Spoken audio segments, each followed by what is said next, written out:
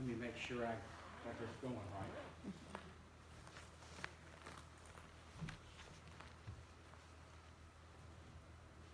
Can you hear me? Yep. Yeah. Okay. Well, it's good to be here tonight. Amen? Amen. Most of you probably know me. I've been here before. So we'll get right to the Word of God. Amen? Turn in your Bibles to Matthew's Gospel.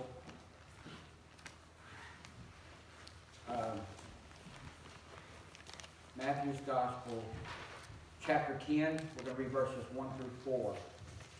Matthew's Gospel, chapter 10, verses 1 through 4.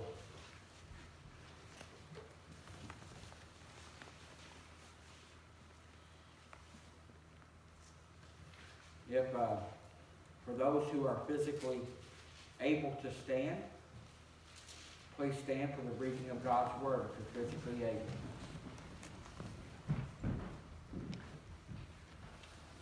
Matthew's Gospel, chapter 10, starting in verse 1, and we'll read down to verse 4.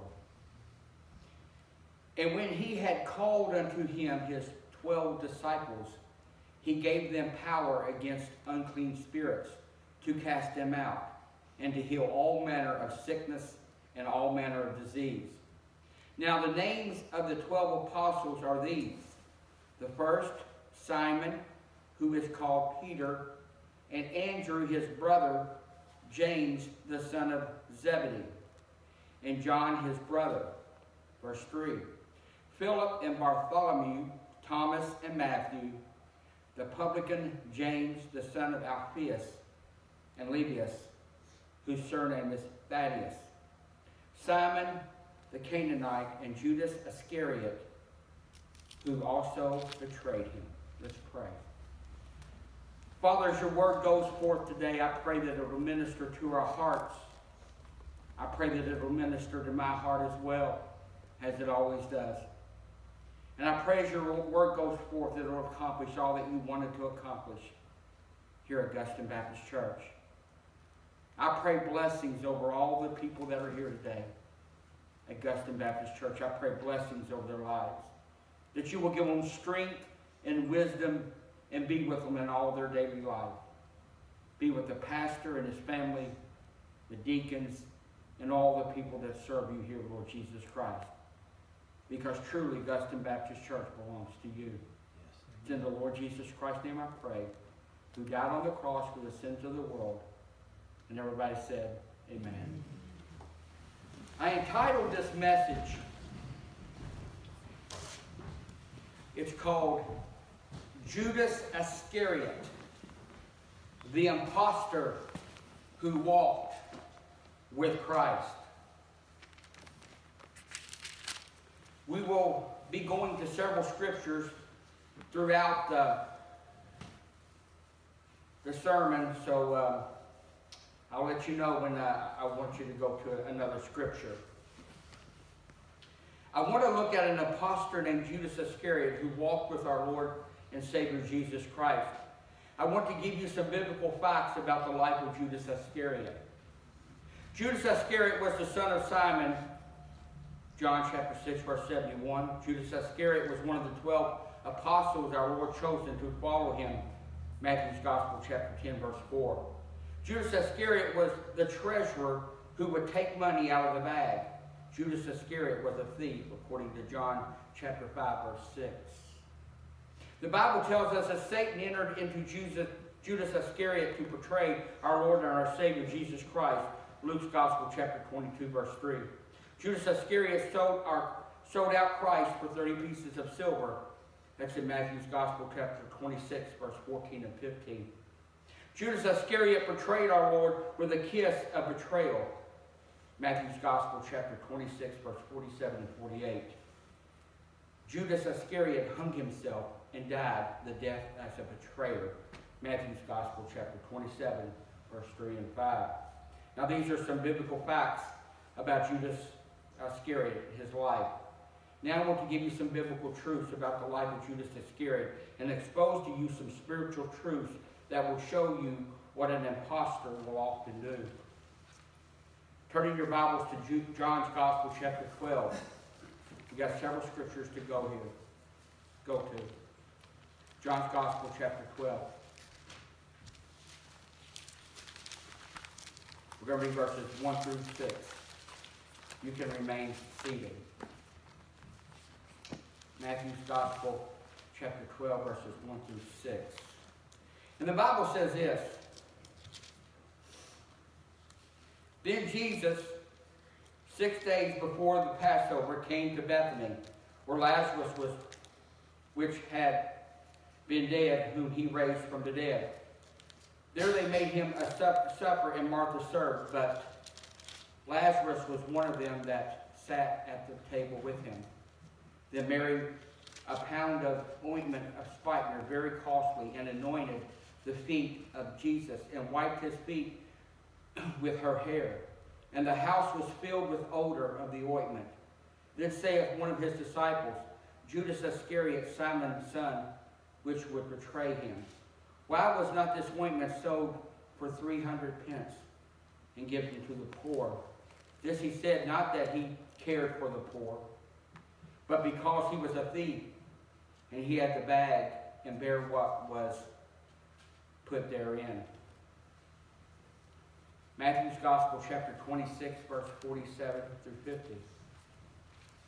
Turn there if you would.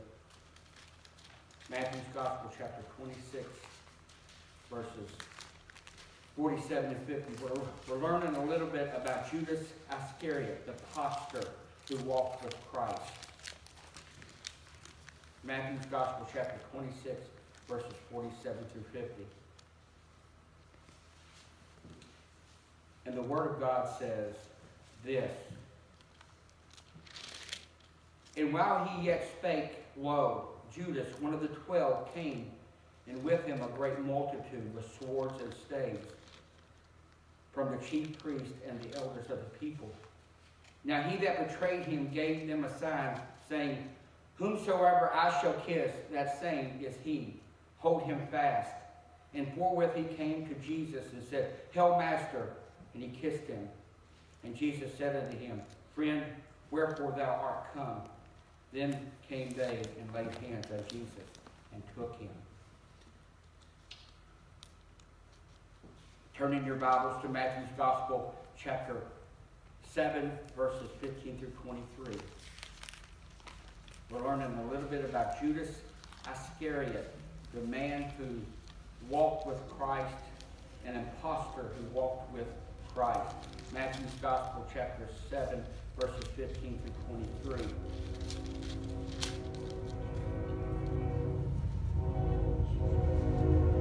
And the Bible says this in Matthew's Gospel, chapter 7, verses 15 through 23, about false prophets. Jesus said this, Beware of false prophets which come to you in sheep's clothing, but inwardly they are ravening wolves. You shall know them by their fruits. Do men gather grapes of thorns or figs of thistles? Even so, every good tree bringeth forth good fruit, but a corrupt tree bringeth forth evil fruit. A good tree cannot bring forth evil fruit, neither can a corrupt tree bring forth good fruit. Every tree that bringeth not forth good fruit is hewn down and cast into the fire. Verse 20, Wherefore by their fruits ye shall know them. Verse 21, Not every one that saith unto me, Lord, Lord, shall enter into the kingdom of heaven, but he that doeth the will of my Father which is in heaven. Many will say to me in that day, Lord, Lord, have we not prophesied in thy name? And in thy name have cast out devils, and in thy name done many wonderful works. And then I will profess unto them, I never knew you. Depart from me, ye that work iniquity.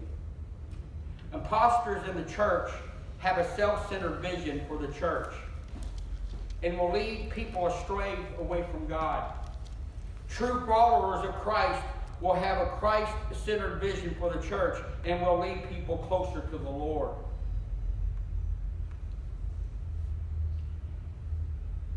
I want to tell you a story about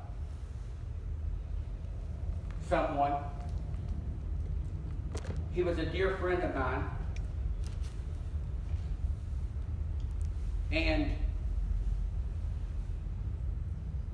he he told the story of going to church for 40 years. He became a deacon of a church. And he said, for 40 years I sat on the back row every Sunday. For 40 years I attended that church. I blamed everything on everybody but me. It was always someone else's fault. It was never mine. So for 40 years, I sat in the back row of this church as a deacon of the church. And he said that if I would have died, I would have split hell wide open because I was lost. He said, but one night, he couldn't sleep. The brother told me, a good friend of mine, he told me, he said, Brother Jerry, he said, one night I couldn't sleep. And I got up. My wife's sleeping right beside me, but I got up, I couldn't sleep. And Brother Joe went to the mirror, and he looked into the mirror for the first time and really took an honest look at himself. And he said, my problems are my own. It's not nobody's fault. They're all mine. I've been walking around as a Christian for 40 years and never knew Christ. But he said, that night I made my peace with God. He repented of his sins and gave his life to Jesus Christ. He said, I had a changed life. You see, you can, just as Judas Iscariot, there can be imposters in the church. It can happen.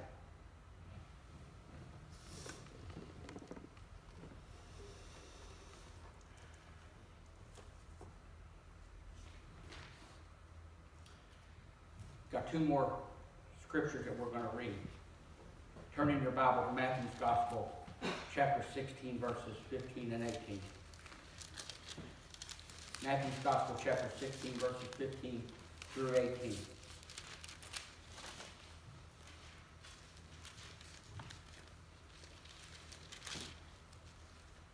Matthew's Gospel, chapter 16, verses 15 through 18. And the Word of God says this. And Simon Peter answered and said, Thou art the Christ, the Son of the living God. And Jesus answered and said unto him, Blessed art thou, Simon Bar-Jonah, for flesh and blood hath not revealed it unto thee, but my Father which is in heaven. And I say unto thee, that thou art Peter, and upon this rock I will build my church, and the gates of hell shall not prevail against it. Turn in your Bibles to the last scripture. Turn your Bibles to Galatians chapter 1.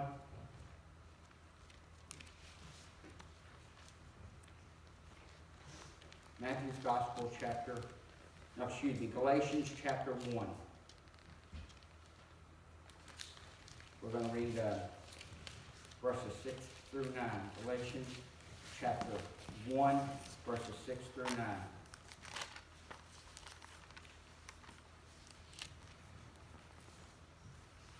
The last Bible verse. Galatians chapter 1, verses 6 through 9. And the Word of God says this. The Apostle Paul writing to the church in Galatia. I marvel that you are so soon removed from him that called you unto the grace of Christ unto another gospel, which is not another. But there be some that trouble you and would pervert the gospel of Christ. But though we or an angel from heaven preach any other gospel unto you than that which we have preached unto you, let him be accursed. Last verse. And we said before, so I say now again, if any man preach another gospel unto you than that ye have received, let him be accursed.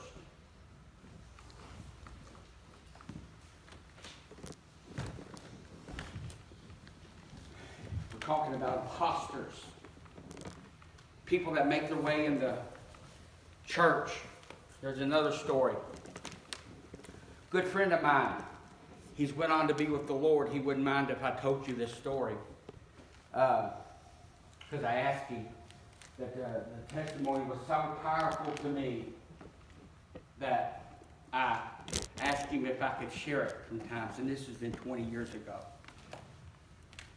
He said he went to Shawnee Baptist Church in Louisville, Kentucky. Does anybody know where that's at? Shawnee Baptist Church in Louisville, Kentucky. He went there and became a deacon. Went there and all the things that he did. But he said one service, the preacher got up and preached the gospel that morning. And for probably 30 years, he wondered whether or not he was saved or not. He questioned it because he said he was a boy and he didn't know if it was real or not. He always wondered. There was always something he said in the back of his mind that would make him wonder. But he said that Sunday, in a real big church, Shawnee Baptist Church in Louisville, Kentucky, he was serving as a deacon of a church. And he came forward. Came up, he said he talked to the preacher. And the preacher told him to sit down because he was a deacon. He got saved and he wasn't going to go through all of that. He said, no, Pastor. He says, I need to tell the church. The Lord wants me to tell the church. It was during a revival. When he was a boy, he said when he was 14 years old, he said his friends came forward. And he came forward. But he just said it was never real. He said he'd been pretending all those years. But that day, he said, I want to make it right. So that day, he gave his life to Jesus Christ. Amen. He gave his life to Jesus Christ, and he said, I had a complete change ever since. He said, I grew up in the church. I always thought that I was a born-again Christian.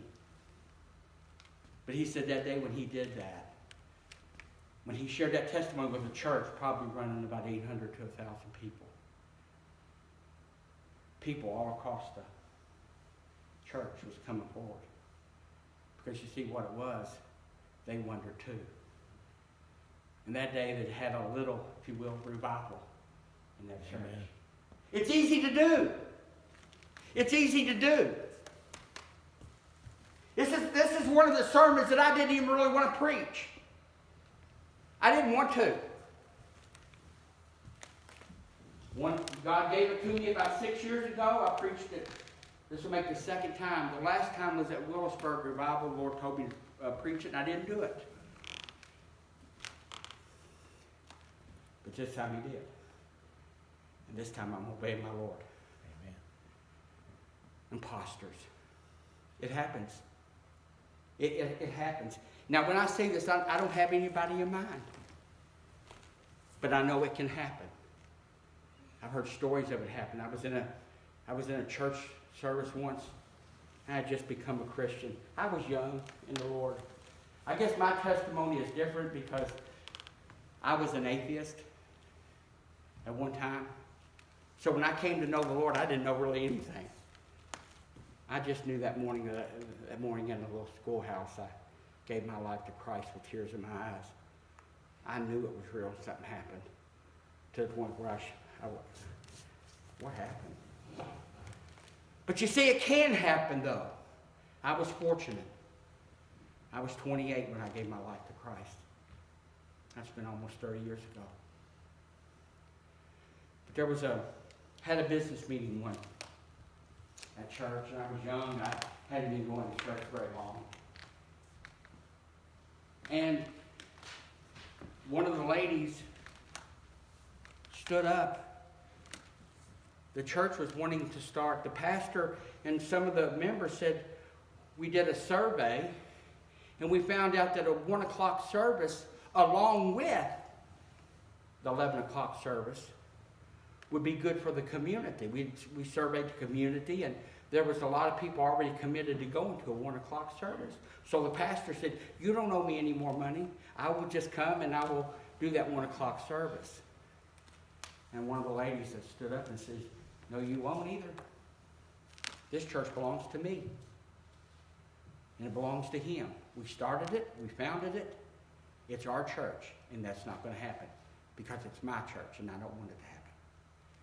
And I thought for a long time, how could somebody get into that position? That a church belongs to me. You see, a lot of the problems in the church can be solved when the Lord Jesus Christ becomes the head of the church. Amen. Our churches, it's time to wake up. This is not the 1950s. When everybody all went to church, they just went to church. We're living in a completely different society. It's time to get real with God. Don't play church. You're either a Christian or you're not. You're either born again, on your way to heaven, or you're not a Christian and you're on your way to a devil's hell. That's it. That's the only choice you got, my friend. That's it. Don't play games with God. It happens. Imposters. They walk around in the church. They come in and they work among us, just like Judas Iscariot did. But he didn't fool Christ, did he? Christ knew who he was. But why did Christ let him walk with him? I've often thought of that, but he did, didn't he? But all along, Jesus knew that Judas Iscariot was an imposter in what he was doing. They walk among us. They live among us. Imposters. People who pretend before God. It happens. I've done it. I've done it. I know what it's like. I know what it's like to sit in the church pew and want to do things your way, not God's way. I did it. I went to church every Sunday, was involved. But you see, I didn't want to do things God's way. I wanted to do things my way. That's an imposter. I've learned. I told you that God gave me this sermon to preach at Willisburg Baptist Church. He did. And I prayed and I prayed and I prayed. And I said, do you really want this message? Part of me didn't want to hear what God had to say. I regretted it ever since. Oh, I prayed and I asked forgiveness. Because I've learned. After almost 30 years of walking with the Lord, my life belongs to Him. Amen. There's things that I don't want to do. There's dreams that I had when I first started in ministry. There was dreams that I had. I dreamed of being another Billy Graham. You know what? I don't care anymore. All I care about now is serving the Lord Jesus Christ. Amen. I can preach to 2 people, or I can preach to 1,000 people. I don't care. I just want to do my Lord's will. Imposters. They come in church. Some of them I think are on TV. There's some that I don't know them, but I just don't know why if they need money so bad, why don't they sell them big diamonds that are on their hands? I don't know. It's a thought, you know. I wonder that. I want your money.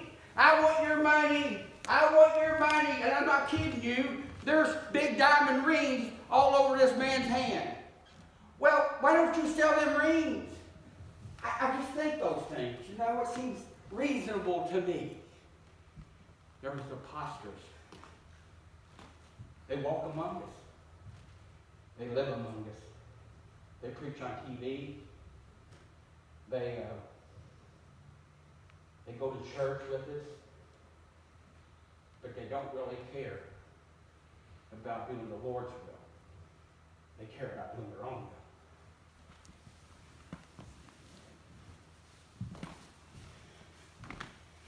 I'm going to close. But when I close, I'm going to ask you a question. Are you an imposter? You can talk to me all day long. You can fool me all day. I'm easily fooled. You probably maybe even fool your pastor. I don't know. But I know who you can't fool. The Lord Jesus Christ. Amen. Imposters. I'm going to close right here. Are you playing games with God? Ask yourself that today. Are you playing games with God? Or do you know that God got something for you to do and you keep refusing? It's easy to do. It's easy to do. I've done it. I've done it. And the sermon that I'm preaching to you, I'm preaching to me. It can happen. It can happen to any of us. But don't play games with God. Don't play pretend with the Lord. You're either born again on your way to heaven, or you're not born again on your way to hell. That's it. That's our choices. But has the Lord called you to do something? Do you know the Lord? Do you know for sure that you know? Do you know for sure that if you was to die right now, you go to be with the Lord? Do you know? Don't play pretend with the Lord. Okay? I say this in love, I really do.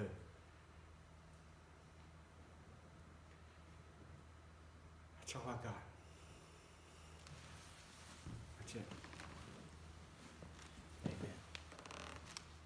Thank you, Brother Jerry. Let's have a word of prayer. Father God, we thank you for the message that we've heard tonight. And Father, his message was pretty much the same message that I preached my very first sermon on, is playing games with the Lord. God, I pray that there's nobody here tonight that's doing that. I pray that we're all faithful servants.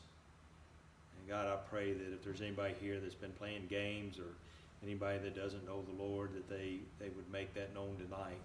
That they would come forward and they would truly receive Jesus into their heart, and be that born again person that lives and loves the Lord with all their heart. God, I thank you for the message that we've heard, and I just pray that your Spirit would move and guide our hearts tonight. We ask it in Jesus' name.